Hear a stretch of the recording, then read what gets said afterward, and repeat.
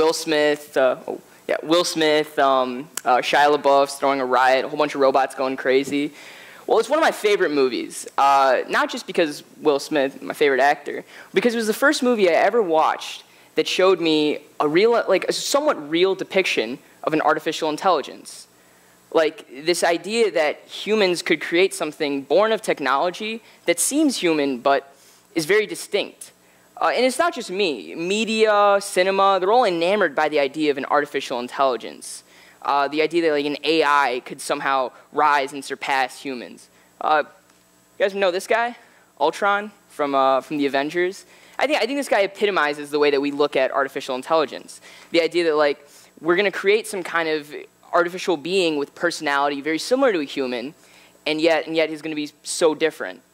But because of depictions like Ultron, people also think that AI is something that doesn't exist yet. And that's the question I'm going to ask. You know, does AI exist yet? Well, though you're not going to, on your drive home, you're not going to drive by Ultron.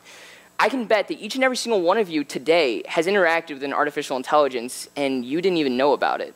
See, artificial intelligence doesn't just exist today, but its modern incarnation has existed for over a decade. And it exists every single day in your life. And if you don't believe me, I'm about to prove it to you. Today, did you Google anything? Maybe when you're on your way to the PAC, or after you go, you're going to find a place to go to dinner. Well, if you have, then there's a good chance that you interacted with an AI called RankBrain.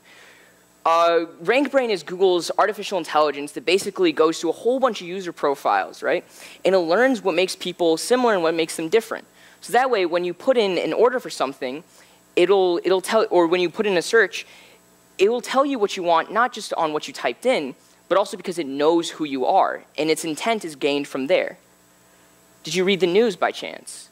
Well, if so, there's a good chance that the article that you read was not written by a person, rather is written by a robot. The Associated Press releases about 3,000 quarterly reports, and not one of them is written by a human. They're all written by an AI called Wordsmith that takes raw data, goes to a formula, and then puts out a whole bunch of paragraphs about it. Same thing with Fox Sports. For baseball, what they do is they take raw data and give short post-game updates in the form of tiny little paragraphs and sentences. And if you ever do fantasy football, you'll know that Yahoo Sports, you're probably wondering, like, who at Yahoo has time to write me this? Well, it's not. You've been lied to. It was a robot who wrote it all this time.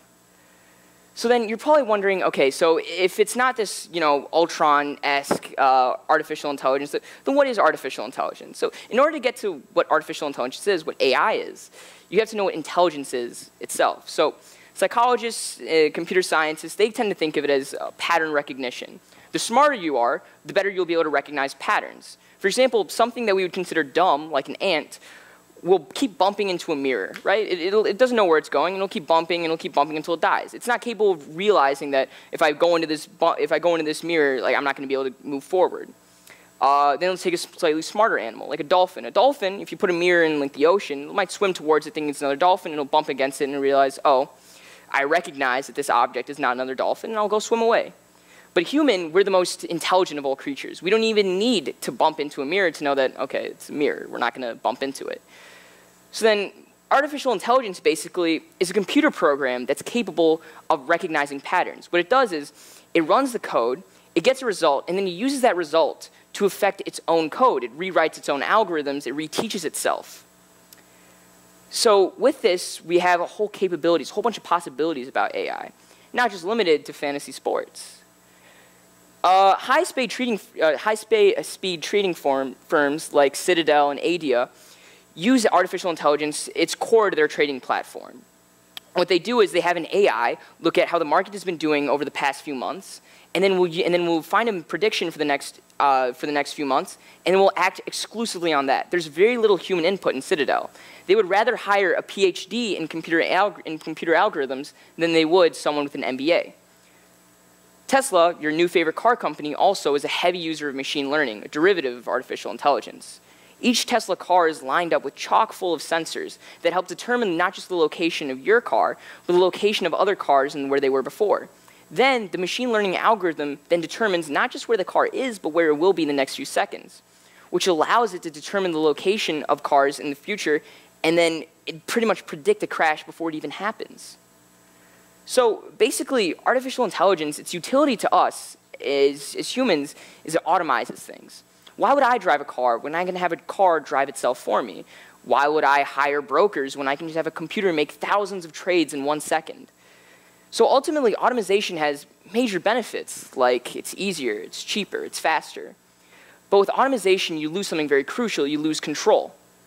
And as we give artificial intelligence bigger and bigger tasks, we sacrifice things that are getting more and more important. In fact, one day, an artificial intelligence will have to choose between life and death. Because as we keep on giving it more and more important tasks, we then put our own safety, our lives at risk. Let me give you an example.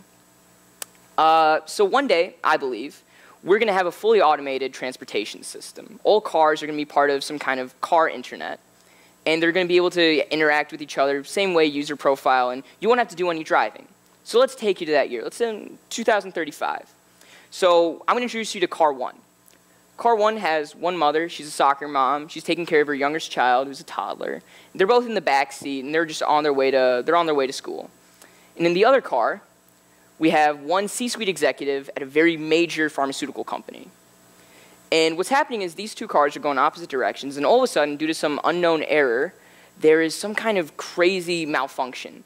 And now these cars are are going in on a head-on collision. So now you're probably asking yourself, all right, what can the computer system do to fix it? So the computer system realizes it's too late, and then runs a million calculations and realizes that there's only one way. You can only save 2 of the 3 lives. So that means either the toddler, the executive, or the mother dies. So in this case, we have a real dilemma. We have no idea, well, the computer has no idea how to calculate or how to justify the taking of one's life over the lives of others. Well, that's not entirely true. Computer scientists are trying to find a way, or trying to find multiple ways in which that we can derive a solution to this problem. So that's basically it. How can you create a formula? Can you program morality into a computer? So there are two measures that I'm going to talk about. The first one is called, well, I dub it the fiscal measure.